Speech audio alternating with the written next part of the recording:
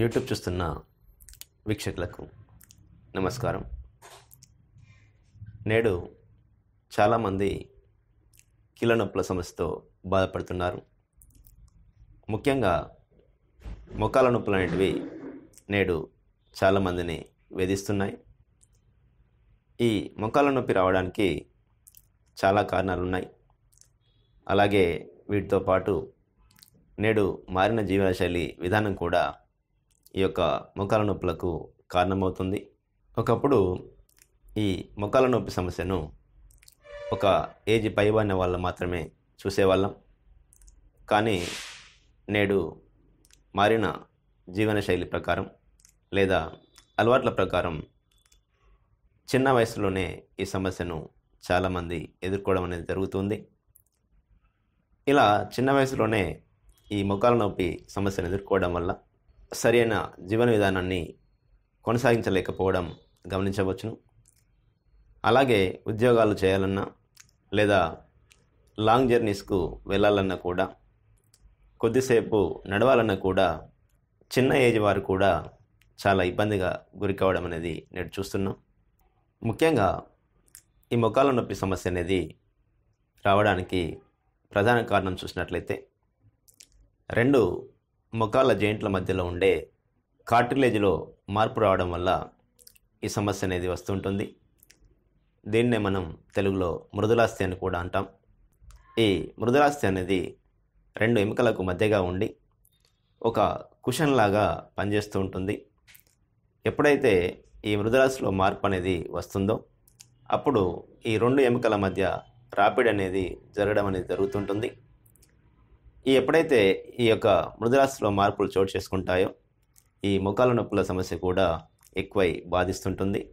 ఇలా ప్రధాన కారణం ఈ యొక్క కార్టిలేజ్లో వచ్చే మార్పే అని చెప్పుకోవచ్చును. అలాగే మరి యొక్క కారణం సరి అయిన పోషకాహారాలు తీసుకోకపోవడం. ఎక్కువగా బరువులు మోసే వారిలో కూడా ఈ సమస్య అనేది వస్తూ ఉంటుంది. ఈ మోకాళ్ళ నొప్పుల సమస్య అనేది ఎక్కువ బరువులు మోసే వారిలో చూడవచ్చును. సాధారణంగా గ్రామీణ ప్రాంతాల్లో ఎక్కువ బరువులు చాలామంది మోయడం అనేది జరుగుతుంటుంది. తమ పొలాలకు ఒక 25 నుండి 30 కేజీల బరువున్న బస్తాలను కూడా వేసుకొని వెళ్ళడం, ఆ నడిచే విధానం కూడా కొన్ని సందర్భాల్లో ఎగుడు దిగుడుగా ఉండడం వల్ల ఈ యొక్క వెయిట్ ఎక్కువ పడే మోకాళ్ళపై ఒత్తిడి పడటం వల్ల మోకాళ్ళ నొప్పి అనేది మొదలవుతుంటుంది. ఇలా అధిక బరువు మోసే వారిలో కూడా ఈ మోకాళ్ళ నొప్పిని చూడవచ్చును. అలాగే ఓవర్ వెయిట్ ఉన్న వారిలో కూడా ఈ యొక్క మోకాళ్ళ నొప్పి అనే సమస్య ఎక్కువగా వస్తూ ఉంటుంది.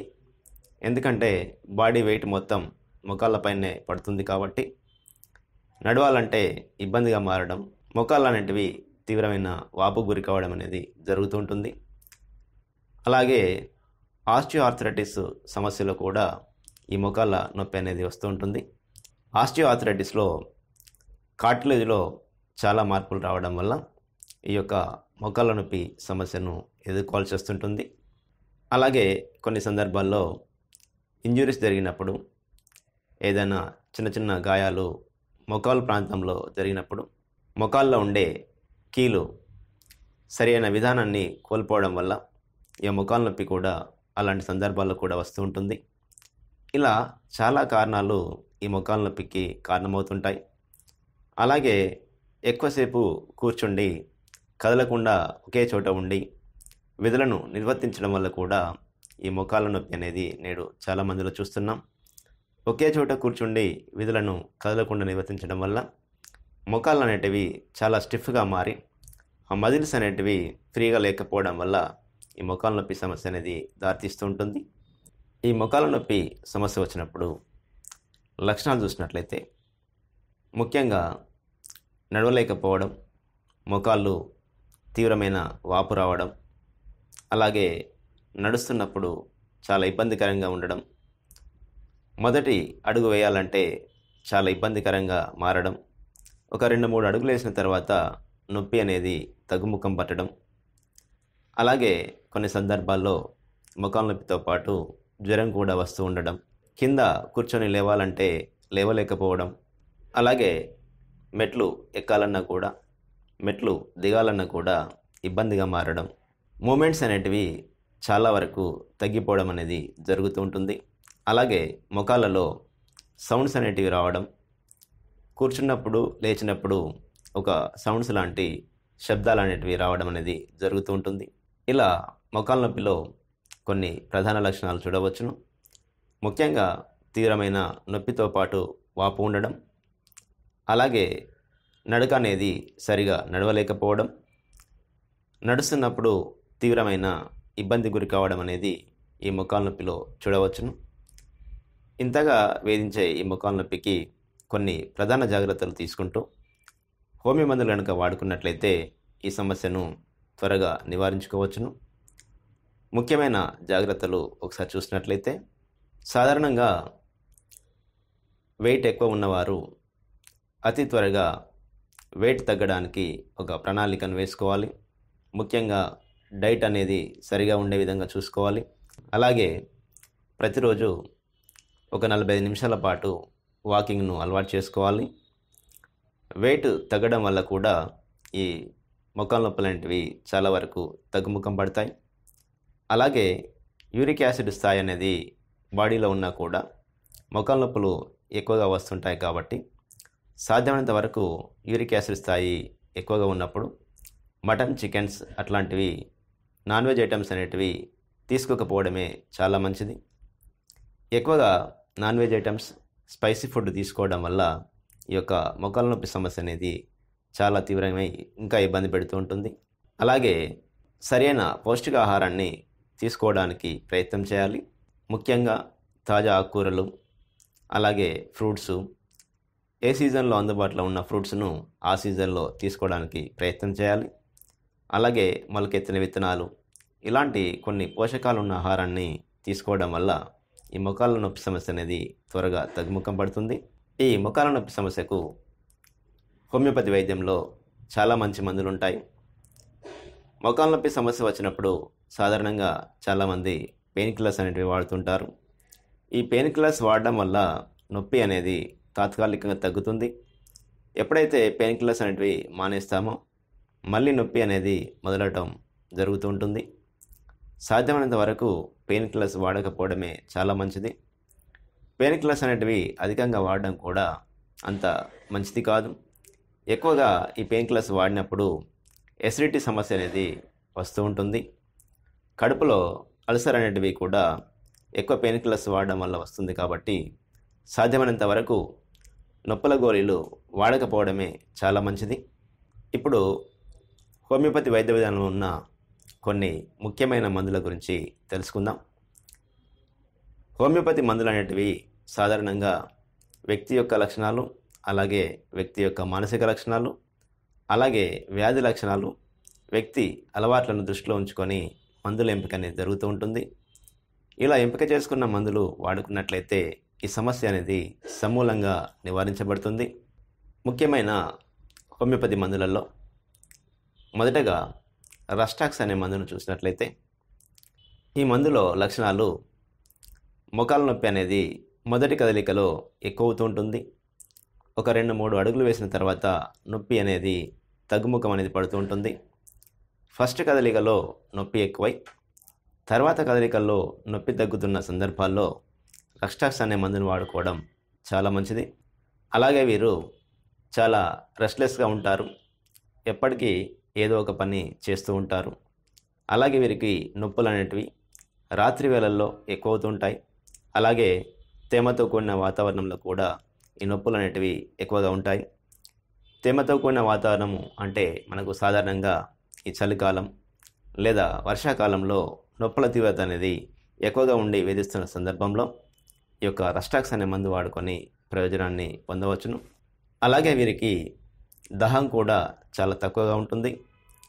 ఇలాంటి లక్షణాలను దృష్టిలో పెట్టుకొని ఈ మందును వాడుకున్నట్లయితే ఈ యొక్క సమస్య అనేది త్వరగా తగ్గుముఖం పడుతుంది.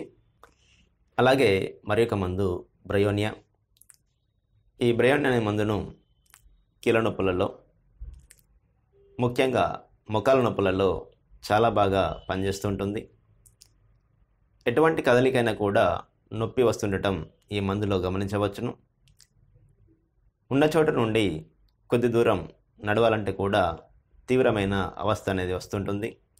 లీస్ట్ మూమెంట్ కూడా వేయలేకపోవడం అనేది ఈ మందులో గమనించవచ్చును. ముఖ్యంగా వీరికి దాహం అనేది ఎక్కువగా ఉంటుంది. దాహం ఎక్కువగా ఉన్నప్పటికీ వీరు మలబద్ధకం సమస్యతో బాధపడుతుంటారు. అలాగే వీరికి మానసిక స్థాయిలో ఎప్పటికీ ఇంటిపైనే దృష్టి ఉంటుంది. ఏ ప్రాంతానికి వెళ్ళినా కూడా మరలా ఇంటికి వెళ్ళాలనే ఆలోచిస్తుంటారు. ఇంట్లోనే ఉన్నామా అనే లేదా కూడా తీవ్రంగా ఆలోచిస్తుంటారు. ఎప్పటికీ వీరికి ఇంటిపైనే బెంగ అనేది ఎక్కువగా ఉంటుంది.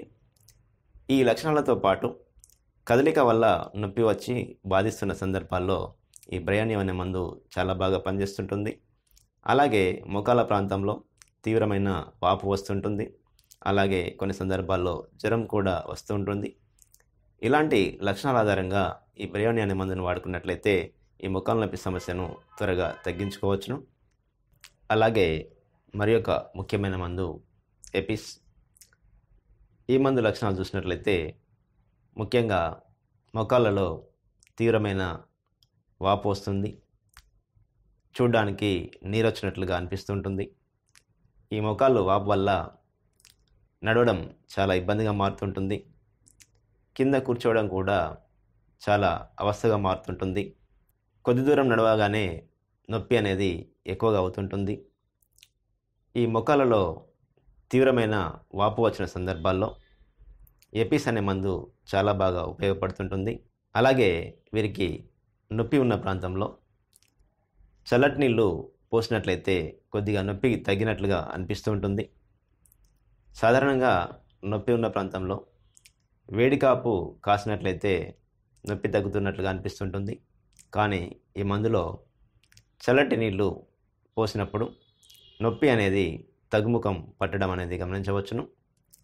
ఇలాంటి లక్షణాల సందర్భంలో ఈ ఎపిస్ అనే మందును వాడుకొని ప్రయోజనాన్ని పొందవచ్చును.